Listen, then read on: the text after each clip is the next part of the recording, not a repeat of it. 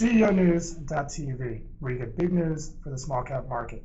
My name is Charles Sample, and you are tuned into the Executive Spotlight, where executives share their insights, current projects, daily challenges they face, and future goals and aspirations they have for the companies that they lead.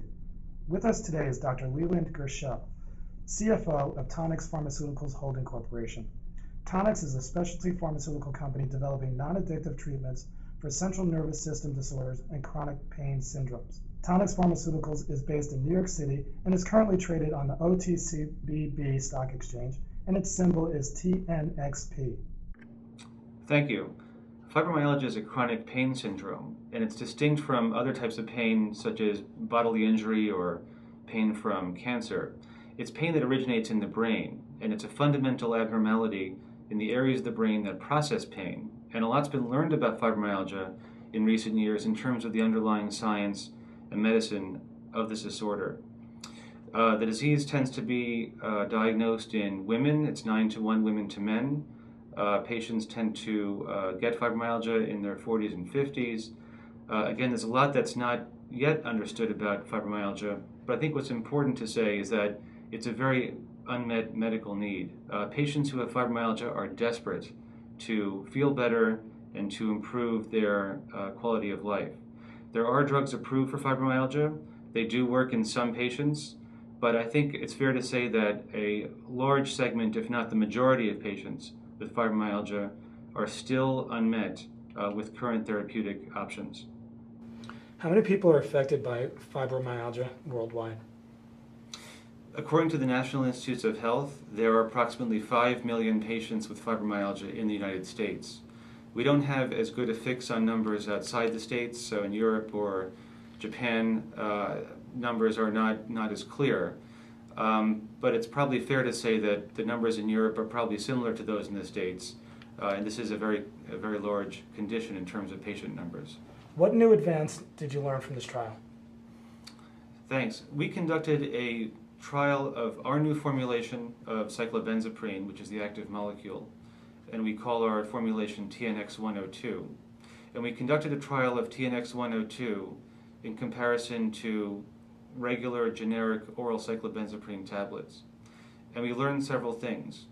One thing that we learned is that cyclobenzaprine given under the tongue in TNX-102 gets into the brain much more efficiently and is also cleared from the body more rapidly the next morning. That's important because cyclobenzaprine causes next day hangover if it stays in the body, and that's what happens if one takes generic cyclobenzaprine tablets that are currently available. We believe that patients who take cyclobenzaprine today to help them with their fibromyalgia are suffering from next day hangover effects such as sleepiness and dizziness and so forth, and that really gets in the way of their clinical improvement. In addition, we also observed that the pattern of exposure to cyclobenzaprine as delivered by our proprietary formulation, TNX-102, was much more aligned with the overnight sleeping phase for the patient. And that's important because cyclobenzaprine in fibromyalgia really works at night while patients are sleeping. It improves sleep quality, and we believe that's what leads to benefit in the clinical signs and symptoms of fibromyalgia. One more thing that we learned that was important was that there was a difference in the metabolism of cyclobenzaprine between our formulation TNX-102 and generic cyclobenzaprine that's currently available. And that relates to the formation of an active metabolite that's called norcyclobenzaprine. Norcyclobenzaprine has a very long so-called half-life, which means that it stays in the body for a very long period of time, several days in fact. What we learned from the trial is that patients who took generically available cyclobenzaprine had this persistent norcyclobenzaprine that lasted several days, versus our formulation TNX-102, again given sublingually under the tongue, in which there was negligible, if any, formation of norcyclobenzaprine.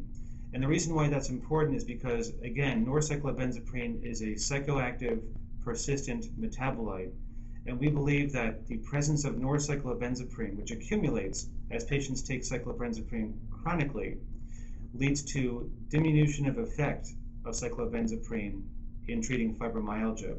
And in fact, many patients find that after initial positive results taking cyclobenzaprine for fibromyalgia, after a period of time, those effects begin to wane and they no longer have benefit from taking currently available cyclobenzaprine. So with TNX-102, we believe by eliminating the formation or vastly reducing the formation of norcyclobenzaprine, we've really made TNX-102 a much more appropriate form of cyclobenzaprine for fibromyalgia because it can be given at bedtime every night and not have the accumulation of this norcyclobenzaprine metabolite, which again we believe really gets in the way of the therapeutic effect and benefit of cyclobenzaprine. Why wouldn't someone just crush the pills that they currently have and place them under their tongue? As part of our pharmacokinetic clinical trial, we included a group of patients who took effectively a simulation of crushed generically available cyclobenzaprine, and in fact those patients were not able to get absorption of cyclobenzaprine under the tongue by using generic drug. We have innovations in our formulation TNX-102 that allow cyclobenzaprine to go through the tissues under the tongue and get into the circulation very efficiently. Generically available cyclobenzaprine tablets don't have the composition that allows this, and therefore cyclobenzaprine doesn't get through those tissues when you crush generic tablets. What's next on the agenda for TNX Pharmaceuticals? Having defined our commercial formulation of cyclobenzaprine, as referred to by TNX-102 sublingual, we plan to embark on a pivotal or so-called phase 3 program in fibromyalgia beginning in the first quarter of next year. That'll consist of 2 efficacy trials of TNX-102 sublingual in fibromyalgia patients, and we believe that with that data in hand, we can go to the FDA and apply for approval of our drug for fibromyalgia. Dr. Gashel, thank you for joining us today, and may you and TNX Pharmaceuticals have the best of fortunes moving forward into 2012 and beyond. Thank you so much for your interest and for providing me with the opportunity to discuss our programs in greater detail.